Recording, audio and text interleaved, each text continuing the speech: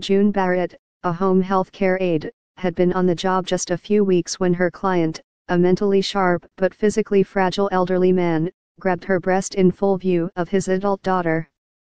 The moment was terrible. But the two women had developed a rapport. So, for a brief moment, Barrett felt almost relieved.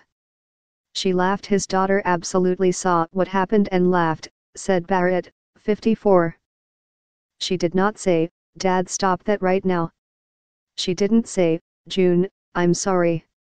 It was such a betrayal," because I thought that if anyone it would be okay to talk to her about what was happening, to find a resolution.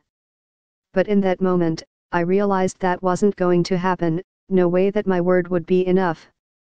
As the nation faces the frequency of sexual harassment and assault at work, both experts who study the problem and the agency that enforces laws against it say that it's women at the bottom of the labor market who suffer sexual harassment most often and are least likely to see anything like justice.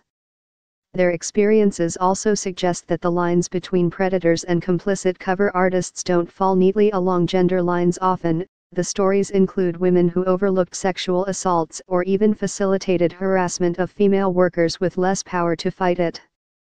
That's a pattern that makes pronouncements about the Harvey Weinstein effect, the idea American men have been shaken, even chastened, and the workplace forever changed, seem optimistic, at best.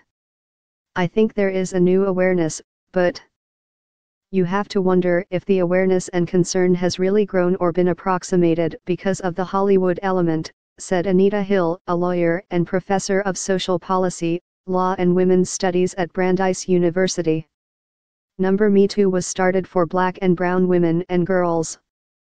They are still being ignored. Hill is best known as the woman who testified before the Senate Judiciary Committee in 1991 about what she said was a pattern of sexual harassment inflicted on her by then nominee for the U.S. Supreme Court Clarence Thomas. She heard herself described alternatively as a cunning political operative, a liar, and an insane or bitter woman, but also as a hero forcing a national reckoning. Thomas denied the allegations. The committee confirmed him after refusing to hear testimony from another woman.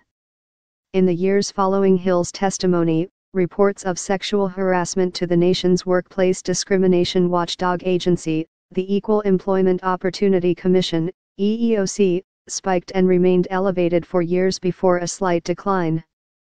By the time I joined the commission, I know there were several of us who could not believe how much of this we continue to see, said Victoria Lipnick, an employment lawyer and acting chair of the EEOC. Not long after she joined the commission in 2010, she asked attorneys in the EEOC's 15 regional offices about the extent of the problem. They all said pretty much the same thing: if we wanted to, we could have a docket case list of nothing but sexual harassment, every day, all year, Lipnick said. In 2015, the agency commissioned a larger study.